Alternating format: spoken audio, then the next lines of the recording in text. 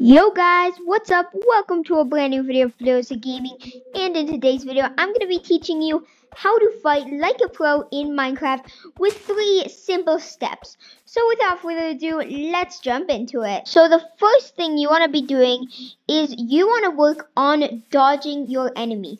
So here I've got a husk, and I just want to work on dodging him because I don't want him to hit me.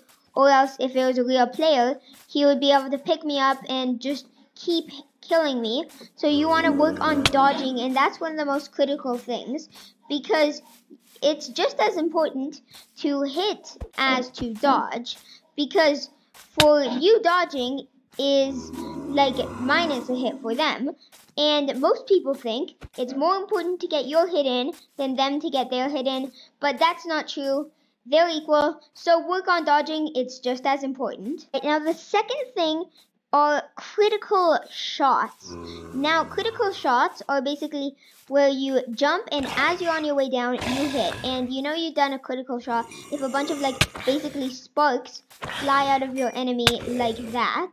And the reason that happens is because it's 3 times more powerful than a normal hit. So 3 normal hits is equal to 1 jab or whatever it's called, whatever I called it before, critical hit.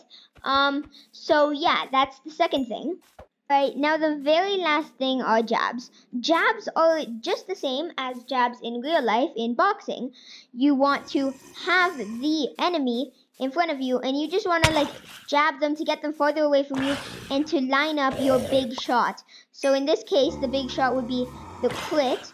So you could jab them to stun them, and then you could go for your big hit. So yeah, that's also very effective. But those are 3 tips that will help you master fighting in Minecraft.